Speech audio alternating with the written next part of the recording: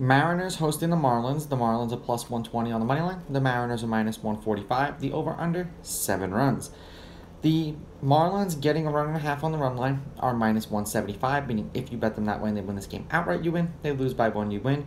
And the Mariners laying a run and a half on the run line are plus 145, meaning if you bet them that way, they have to win by 2. Neither one of these pitchers pitched against the opposing team either last year or this year. The Marlins are 7-3 as a team in Cabrera's last 10 starts. They've won his last 3 starts. He's averaging 5 innings pitched and 7 strikeouts per game in those games, so he may be a guy that you keep an eye out for on the K-line, depending upon what the casino set it at.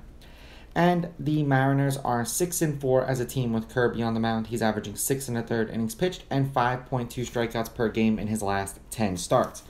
Head-to-head, the home team is 8-2. The Mariners have won the last 2 games against the Marlins.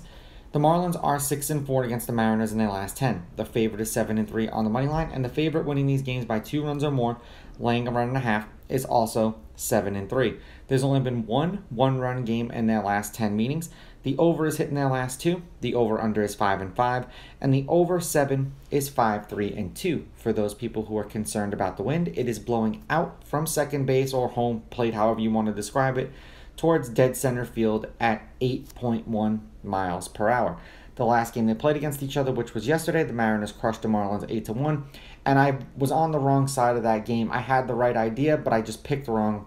I didn't think the travel would affect the Marlins the way that it did, and obviously I was wrong. I should have just went with the Mariners because of the travel. The game before that, the Mariners won 7-3. The game before that, the Marlins won 3-1. The game before that, the Marlins won 8-6. In their last handful of games overall, the Marlins are 8-2 in their last 10 and 2-2 in their last 4. 3 runs, 6 runs, 11 runs, 9 runs. 1 run in a loss, 5 runs in a win, 6 runs in a win, 1 run in a loss. The Mariners are 2-2 in their last 4 and 4-6 in their last 10.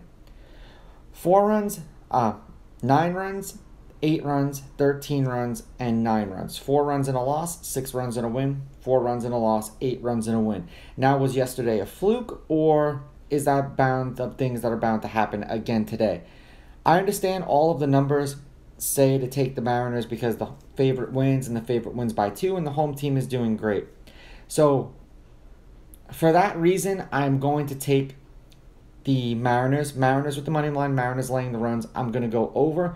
Something in my gut is telling me, though, that Cabrera will at least have a decent game, but I could be entirely wrong.